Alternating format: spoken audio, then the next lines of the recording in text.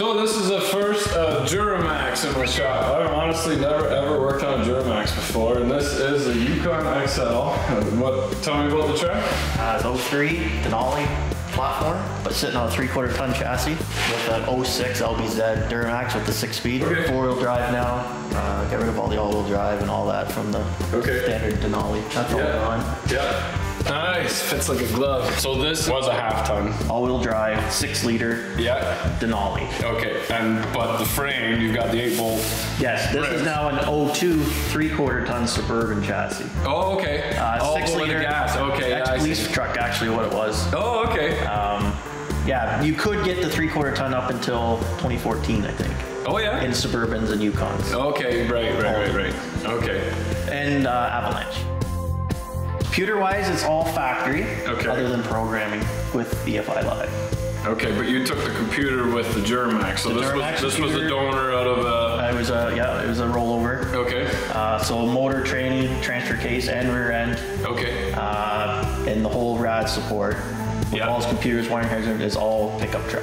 So what we do with EFI Live is we can change the VIN number in the diesel computer to match the truck itself. And then you reflash so they relearn each other. And then when you scan it, it's the same VIN number it's always had. So no engine lights, no codes, nothing? Nothing. Okay, perfect. And is it a pain because it used to be a gas? It has to learn the BCM, right? Yes. Right. You have to force learn it. Okay. And then once it knows that it can talk to one another and you force learn that, then it's fine. Okay. But the idea is to keep the BCM because the BCM is always programmed to the vehicle. Right. So if you put a standard cab pickup truck in here, your back windows won't work, your back wiper won't work. Okay. Because it never had that program into it. Right. So you want to keep the BCM from the Yukon or Suburban. Right. Okay. So and then when you go for e-test, you're reading the everything matches. Everything matches. And everybody talks to one another. Right on. And this isn't the first one you built. No, this is number 4. Number 4, right on. How long did it take you to do your first one compared to the first one was a few months. Yeah? A lot of research online. Yeah. A lot of forums. A lot of forums. This frame was tough too, being a police truck. It was pretty rusty, so there was a lot of sandblasting and cleaning. That took a lot of time. Yeah. When you cycle the key, the BCM would come on. Yeah. Before the PCM of the gas engine. Yes. Whereas the diesel is exact opposite. The PCM turns on first, and then the BCM turns on. Okay. So there's some relay rewiring in order to turn them on opposite now. Okay. Or else it just misses information. Yep. And then the computer's locked out. Yeah, this is, I'm confused. That's right, something's wrong. I'm gonna sit here, And there's a few other things, like these aren't obviously wired for the Allison transmission. Right. So there's a little bit of wiring there. You gotta add powers and stuff. Okay. Because it's just, the harness in the truck's not meant for it. Simple stuff once you've done it a few times. Yeah. The first time though, you kind of run around. And there's always like the glow plug light's not wired in a gas truck. Right. All that little stuff. And then being an 06 motor is CAN bus. Yep. So that wiring's not in the truck. Being an 03 body. Yeah. So I had to run all that. Okay. Just little stepping stones here. Yeah. How many hours would you say? You're around 40. 40? Yep. And the first one, more than double? Oh, easy.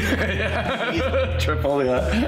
And there's things you could do, like I say, this has got the big 11.5-inch rear end in it. Yeah. AAM. You don't have to do that. No, that's right. But you tow with it, so. Yeah, you pull a massive camper? Yeah, 32 foot. Nice. And do you notice it? No. That's awesome. Compared to what it was with the 6-liter? Oh, yeah. 9-day difference.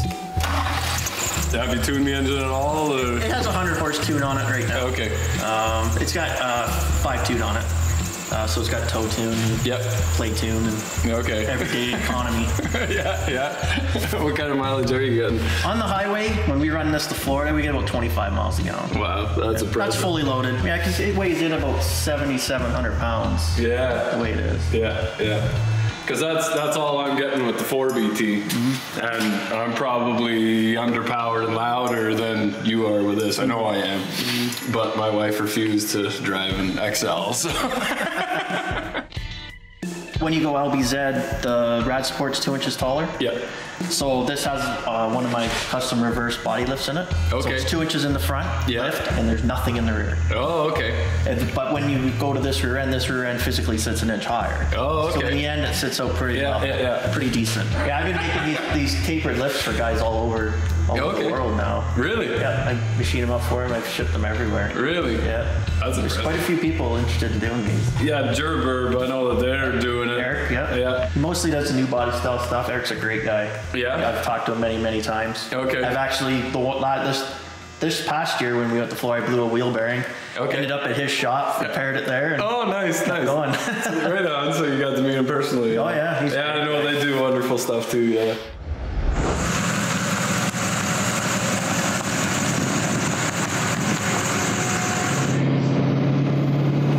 Definitely quieter than the 4BT, but comparable to the 6BT almost. The 6BT is a little bit louder in the Silverado. Yeah.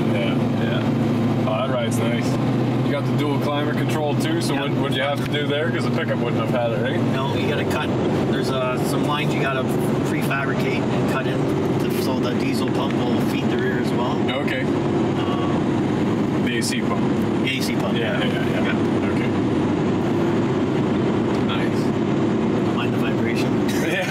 Still trying to find that. That's new. Oh yeah. Big tires, big truck. Yeah. Oh, it rides really nice. It's pretty much everything's factory inside. Yeah.